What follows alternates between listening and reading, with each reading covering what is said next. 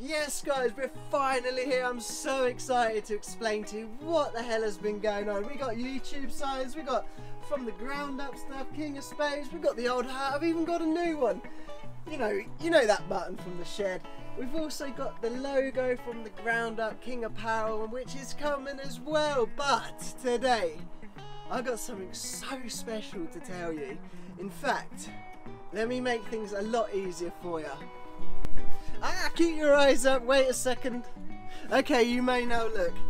I'm so excited. I've been asked to design and build a private bike park training facility, sort of freestyle setup, progression sort of place really. Basically everything where you can be like entry level to ride at a pro level. So let me walk you through it. This is the idea anyway. So we've got 3 types of roll-ins. What we'll do, we'll start on the yellow roll-in first. This one's going to be sort of a rollable pump track. You know, it's going to have triple rollers, double rollers, it's going to have some berm features in there, some tabletops, more rollers, and then it all just basically snakes all the way through. Everything's going to be rollable, there'll be no gaps through here, and it's going to be super flowy, super fast, so you can actually cruise around it. Say if you're like a 4-year-old or a 5-year-old or someone who's just kind of started getting into riding, so you can just kind of chill and go around it, or you could actually hammer it, cane the berms up, double some stuff up, triple some stuff up. So that's going to be super fun to ride that one. The next one, the blue line. I've only done this with colours because for me, when I'm explaining to people when we're here, we're like, right, on the blue line we're going to be doing this, blah blah blah, and also for your guys' viewing pleasure, so you can actually see what I'm going on about, because it's up here most of the time and people are like, oh really? But anyway, back to the blue. Another rolling tabletop, double that matches the same length, same again, mini boner log, mini whale tail, racer, and then into some kind of like a trick setup, maybe with a rubber chip mulch landing or some sort of resi landing or something with a berm. So that's going to be progressive. So the idea of this one, you ride the tabletops, the doubles are going to be exactly the same size. It's just that mind over matter where there's the middle filled in or there's a gap. So you can actually build that confidence slowly, and obviously with a little mini boner log and then a little whale tail too. You know, it's just going to be a lot of features where you can slow down, speed up, or you've got to pump a bit, just slightly more technical than the yellow line. And then we're on to the red one, the meat of the whole place. This is going to be, for instance, 8-foot kickers, 12-foot landings, huge whale tail, more kickers, more flat drops, huge boner log, and then we've got a 1/4 to mulch landings or dirt mulch at either side. I'm so excited to, 1, have this opportunity, and 2, to actually be able to design something with machines too. So it's going to be so cool. It's going to be great. And also for your guys, we're going to basically have a build 1, build 2, and so on. We're going to walk you guys through it, so you guys can watch what's happening. If there's any comments you want to leave or any suggestions about where we're going with stuff, feel free, whack them in the comments. But with saying that, we better get cracking. And one last thing, it's called the barnyard, so welcome to the barnyard.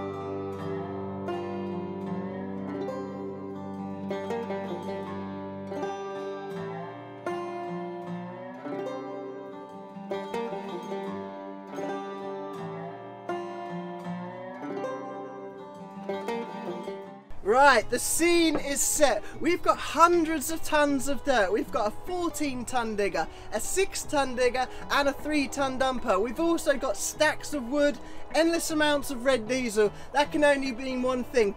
Will, you start us off. Let's get it going.